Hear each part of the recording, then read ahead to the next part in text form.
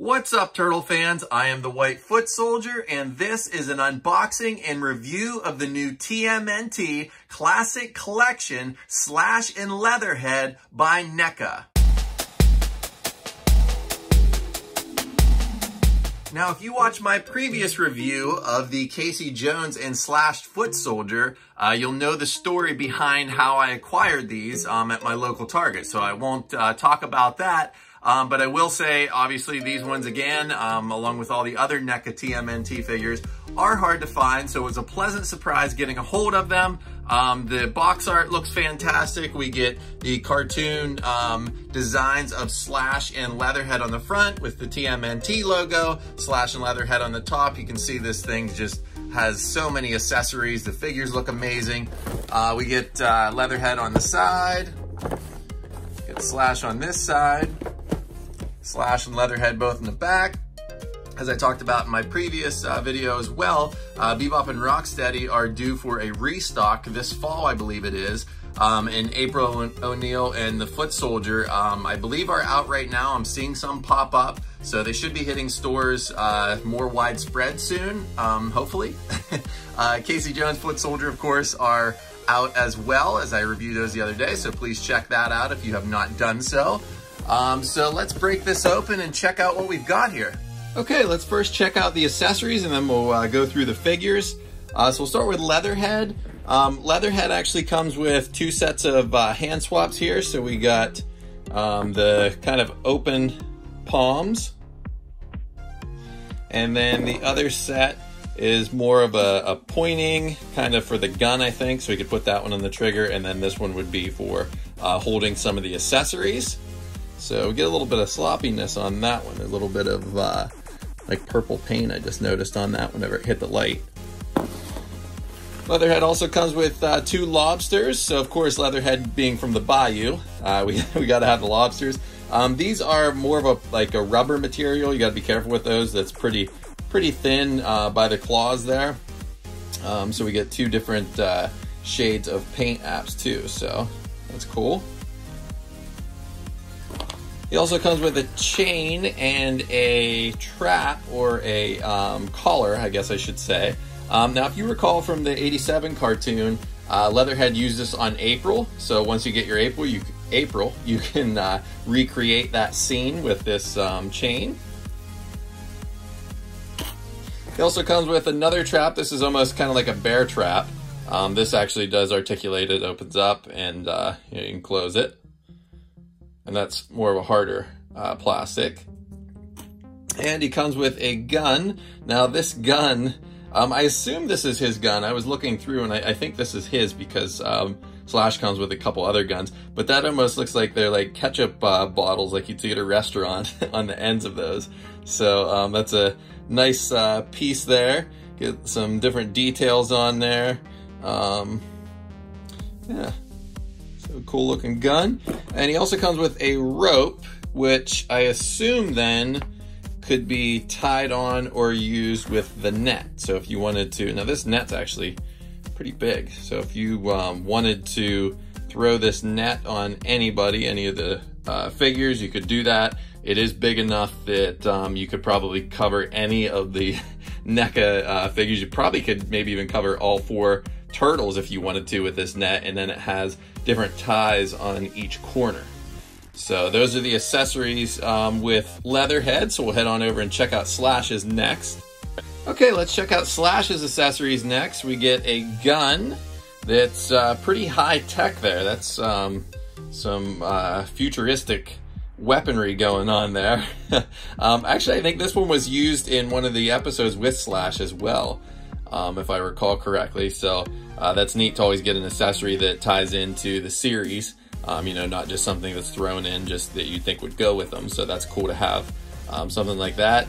These figures are just jam-packed with accessories. That was awesome to see when I opened it up. I'm a sucker for a lot of accessories, and NECA is really delivering on that front. It also comes with another, this one's more of like a pistol, or handgun, I should say. And this is more of a rubber material on the end, so you have to be careful with that. That actually like attaches on to the gun there, and it's pretty pretty soft and could be kind of delicate, so you got to be careful with that one. But that's a neat looking one. It almost looks like some sort of like turbos or something on the top. So it's a cool accessory there. And we also get a half-eaten pepperoni pizza. Now this, you can hear that's a hard plastic. So that's not a bendy, flexible pizza like some of the other pizzas that we've seen for the turtles in general. You can see the teeth marks in there, so some nice work there. And of course you have to have Slash's binky, so like the miniature palm tree. That's more of a rubbery material as well. Kind of looks like a piece of broccoli in that way. And Slash also comes with a little mini turtle. Now this is cool because it has some spots sculpted on its shell, and it even has little painted eyes. So there's a lot of detail on this guy. Even the plastron is colored.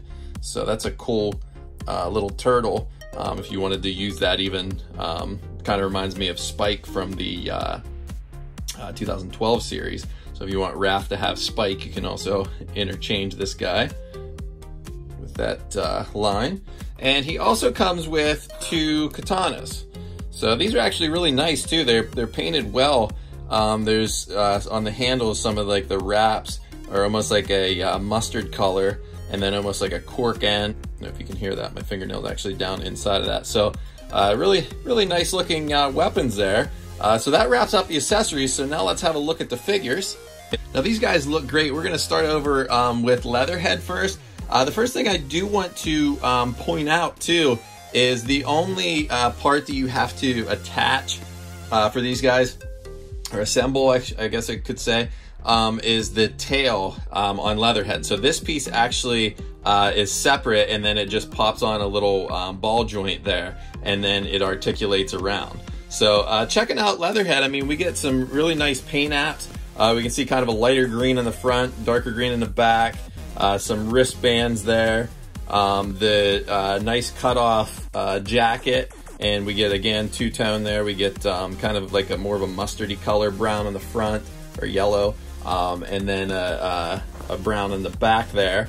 We turn him around in the front, we get his belt, and his belt is like a rubber material, and it looks like that it actually does have a spot where you could clip on some of the accessories, so that's cool. Actually, no, I thought that did have a piece on it. I was gonna say, I didn't know if this accessory had a hook, if you could hook that on, but I'm sure that you can, figure out some different ways of attaching things to that belt. Pretty much from the waist down, we get all blue, even down into the boots. So this is a big figure. It's a heavy figure. I do have the NECA stands, so I'm gonna definitely be using those, and I hope that helps, because the tail's even, it's pretty heavy, so it kind of falls back a little bit. So you're gonna have to kind of lean this figure a little bit forward in order to get him to stand properly, because it is a well-made heavy figure. I love the sculpting detail on the belly. That's really nice. There's a lot of grooves down through there.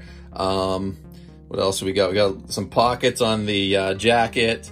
Let's see, turn them around. We get some detailing on the back there. The belt obviously, wraps the whole way back around.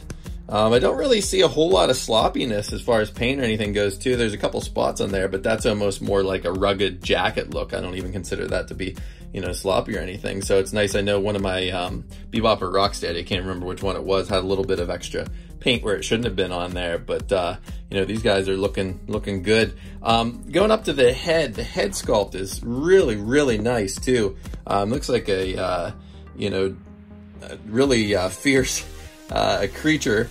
So we got articulation actually in the mouth too. So the mouth opens up, teeth are pretty sharp, so be careful with those. Doesn't open super far, but it opens enough to where you can notice, big difference there between it closed and shut. And we get some different tone paint underneath the chin, the eyes, the yellow eyes, and then cool hat sculpted on with some different colors on there and some different lines to make it look cartoony.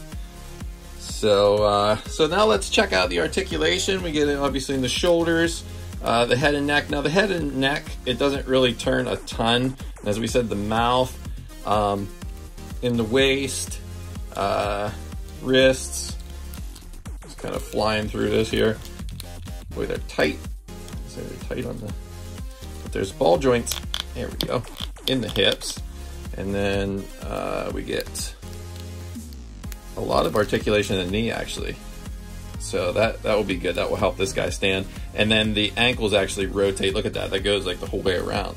So that's good. So that's gonna help this guy stand, like I said, because of it being heavy. And then of course we said too that the tail twists around. So this is a really, really sweet figure. Like I said too, it's a lot bigger, as you could see when it was next to Slash even. So you'll notice that the packaging is actually thicker too, compared to the other classic collections, you know, that are out. So there's Leatherhead. Sorry, there's Leatherhead. And now we'll check out Slash next.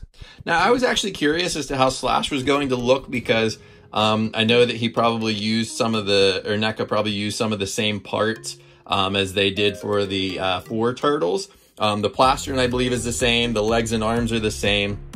But then there's some different pieces sculpted on. And I'm totally fine with that. I know some people complain and they want a completely, entirely new sculpt. If that's the way that NECA has to do this in order for us to get these guys, like, that doesn't bother me because there are enough differences. This guy looks really good. I mean, he, again, I know I use this phrase for Casey Jones, but he looks like he just popped off the television screen as well. I mean, look at that head sculpt. That is sweet. We get like some little, almost like warts on his head, kind of the headband there with the one yellow eye, the kind of creepy grin across his face. So this guy really looks good. We get some shoulder pads there. Now those are rubber. We get a belt with the skull on it, and that is rubber as well. Some of the knee pads, spikes and stuff, those aren't sharp. Those are actually just rubbery. Same thing with the hands. Now we didn't get any hand swaps with him. I don't think it's really necessary because he just has the open hands to where he can hold the accessories. So not a big deal there. We get the elbow pads, the wrist bands there. We get the belt that wraps around, and then he's got like a backpack on the back there. So there's a backpack there that probably can come off. I'm not going to take it off, but that probably can come off if you want it off. We get a really neat shell. That shell looks nice. I mean, they really sculpted on the spikes on there. And it's cool too because they're not all the same. Like, look how this one's like bigger. Like, they didn't, whoop, here, let me turn that so you can see that better actually. This one's bigger. Then we got the 2 little ones. That one's kind of off to the side. That one's kind of in between. And then the smaller ones, and then the spikes the whole way down. So I love that they didn't actually just, you know, make a mold of a bunch of spikes and just threw them on. Like, that's a lot of different detail on there that makes this figure look great. So I love the extra attention that NECA gave this guy. I think that kind of covers the paint apps and, you know, the design. There isn't any articulation in the mouth on this one like Leatherhead. It looks like there maybe could be, but there's not. The chin sticks down there. So obviously the articulation is pretty much the same as it is with the 4 turtles. We get around the head, we get it in the shoulders. Now these guys it's actually pretty tight there. I don't want to bend it too far, but that one's in the shoulder. Obviously the legs go back and forth. In the knees, in the feet swivel the whole way around. So the wrists, yeah. So I mean, this guy features a lot of articulation, just like the turtles did. Just, you know, be careful because they are tight. Like that elbow right there was really tight too. Yeah, so that looks really, really good. I mean, these were worth the wait. Been checking Target every day. I was really, really happy to score this set. Hopefully I'll have more luck in the future with some of the newer sets that are coming out as well. There's a side shot of them. And as I always like to point out, this does have the backdrop of the classic turtle lair from the '87 cartoon. So I always like to kind of wrap the review up with that because it is such a cool backdrop. So this has been a review of the Slash and Leatherhead TMNT Classic Collection by NECA. Thank you so much for watching. Good luck finding these guys, and please subscribe for more TMNT news and reviews.